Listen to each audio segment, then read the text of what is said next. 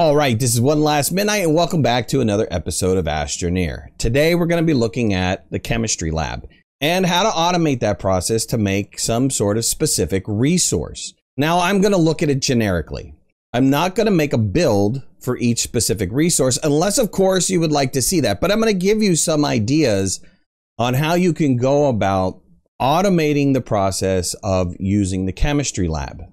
Now, I will be doing a specific build on the nanocarbon, mainly because it's huge and, people really want to see it. And, regardless of all these builds that I do, there's many different ways that you could set these up. But if you guys would like to see specifically production lines on anything that comes out of the chemistry lab, let me know in the comments below and I will make a video on it. But hope you guys enjoy this. For the automated chemistry lab, you're going to need a bunch of things. Now, there's several things that are free that you can automatically use, which we are going to be using, which is the canister, medium platform A, large platform A, medium storage. And then you're going to need a bunch of other things. And if you just take these items, the soil centrifuge, the auto arm, the button repeater canister, large platform, and atmospheric condenser as kind of a general guide, then it's going to roughly cost you about 7,500 bytes to make all this stuff. So we're going to look at different scenarios, and scenario one is just a basic setup. In the automation update, there was a change that was made to the chemistry lab. Also, a bunch of other different base building pieces that allows it to be able to continue to keep producing whatever item it's going to make as long as the resources are available. So in this very, very basic setup, I have a large platform B, I have a couple medium resource canisters. These can also be medium storages filled with specific items. This one is filled with resin and this one is filled with organic, and I've got some power. Now the chemistry lab happens to use 3 units per second, and each one of the medium solars are producing 2 units per second. So I have a total of 4 going into the medium platform B. And of course, it's not going to use it all, but I need an additional 1 to run the auto arm. Now, for all of our examples, we need to run the chemistry lab. So we're going to look at rubber as the resource that we want to make. It's just an example, and it'll allow us to be able to look at a couple different scenarios on how you can configure the chemistry lab for automation. So in this basic example, I have an auto arm. It has a rubber already placed on the auto arm to filter, because that is the only thing I want the auto arm to take off of the chemistry lab.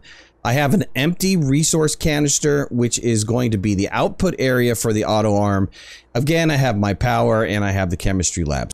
So when I enable the output for the resource canisters, they're already automatically going to feed the chemistry lab. And the moment I turn the chemistry lab on, it's going to start producing rubber. When the item is complete, the auto arm will grab the rubber and put it in a storage canister, and the chemistry lab will continue to make another item. And it will continue to do this process as long as there are resources in the medium canisters. This is a very, very basic automation for the chemistry lab. If you don't have the resource canisters, you could still use medium storage, and you could start this process pretty early in the game. To turn off this process, just shut off the chemistry lab. It will finish producing the item it's currently making, and then it will stop. A slightly different configuration, but pretty much the same concept as the first idea, is to have your storage offset to somewhere else, some other location. And this is great if you're delivering your resources via some sort of vehicle, or you just want to be more organized and have all of your resources in a specific location. We have 2 auto arms in this case. One is set to filter resin, and the other is set to filter organic, which it's going to pull from these medium resource canisters and then place on the chemistry lab. Let's enable the output for these medium resource canisters. And once I start turning on the chemistry lab to produce rubber, it will start the process and deliver the final result into this medium resource canister. So this configuration is very similar to the first configuration. The only thing that we have done is offset to storage. Again, that is useful, especially if you have some sort of distribution area in which you're pulling these resources from. Scenario number 2, full automation. In this scenario, we have created a system which can maintain itself as long as there is soil. Now, the two items that are needed to create rubber are organic and resin, which can also be produced on the soil centrifuge. So in this scenario, we have an automated soil centrifuge that will produce organic. And on the other side over here, we have an automated soil centrifuge that will produce resin.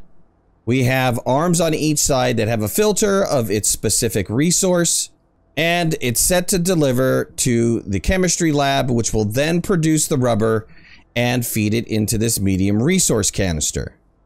This auto arm is set up to filter rubber so that we only get rubber from the chemistry lab. Now, this setup is going to take significantly more power. We have to feed 2 soil centrifuges, several arms, and the chemistry lab. So you're going to need to have enough power to be able to operate a system like this. In order to run the soil centrifuges automatically, we have to set up a medium resource canister storage timer.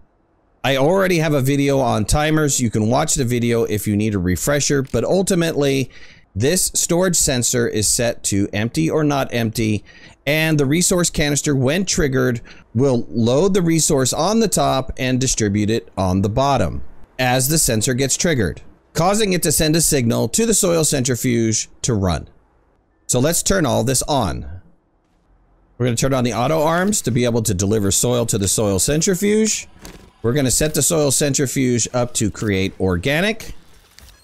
And we're going to turn on our medium resource canister timer.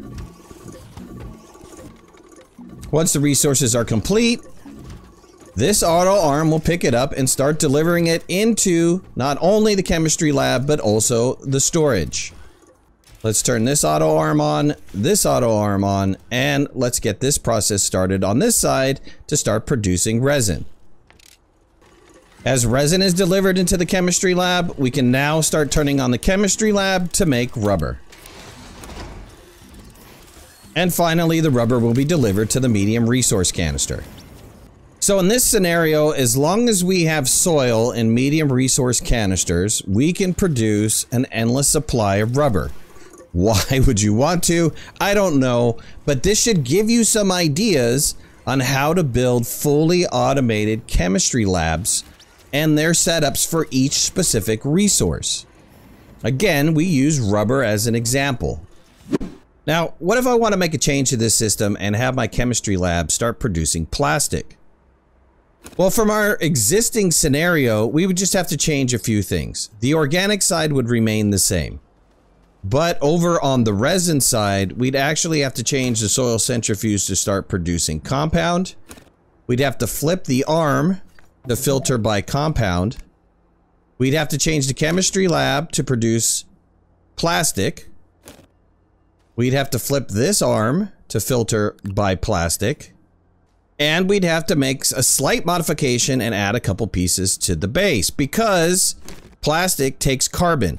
So while the organic is getting produced just fine, we would have to move this auto arm around and actually place a smelter down to smelt the organic into carbon. And we'd have to put another auto arm down that is going to take the carbon from the smelter and put it onto the chemistry lab. We also want to filter by carbon. Finally, we're going to put an empty medium resource canister here to collect the plastic that we're going to be producing. And so if we turn this on and change the chemistry lab to start producing plastic, what will happen is when organic is complete, the smelter will smelt it into carbon. The auto arm will pick up the finished carbon, drop it off at the chemistry lab. The compound that is now coming in from the other side will be used to then produce plastic. And it'll be stored in the medium resource canister. So you can see with a couple of easy tweaks, to an already existing system, we're now producing another resource. But what if I wanted to produce, let's say, aluminum alloy? Well, your setup is going to be just slightly different.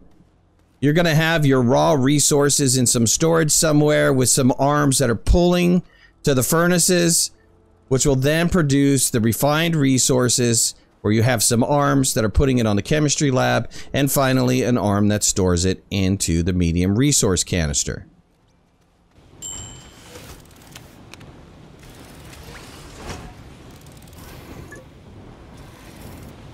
And so this is how you can set up the chemistry lab for another automated process. Again, you don't have to set them up this way. There are tons of different ways to set them up. The purpose of this video was to give you an idea on how you could automate the chemistry lab. All right, so that was my guide on the automated chemistry lab. Once again, if you want to see a specific build from the chemistry lab, just let me know in the comments below and I'll make a video for it. But anyways, I hope you guys liked the video. If you did, hit that like button. If you're not a subscriber, please subscribe. We'd love to have you in the community. If you want to follow me on any of my social media, you can find the links in the description below, and make sure to hit that notification bell. That way you know when I go live and when I post new videos. Talk to you soon. Thanks a lot. Bye-bye.